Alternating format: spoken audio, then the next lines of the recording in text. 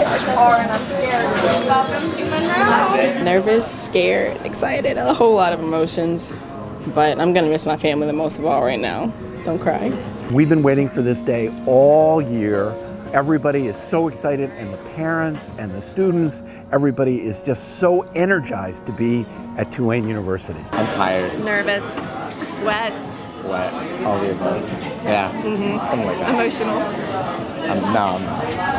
I don't really know how to describe it. When I'm coming home without her, I'm sure I'll be like bawling my eyes out, but I don't want to show it to her. When I visited, I fell in love with the school, everything about it. The campus was awesome, students really friendly. I'm from LA, and so I was tired of like the LA bubble and everybody being the same, and then this is like its own unique place. Everyone's different, and it made me feel more at home than I felt back home.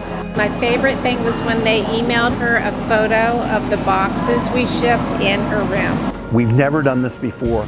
4,600 boxes were delivered to the rooms before students arrived. So move-in has never been as flawless as it was this time. She's my third, final to go. We've spent a couple days in New Orleans seeing the city. It's been awesome. Her brothers are here helping her move in, so it's all good. We're gonna miss her, but she's in a good place.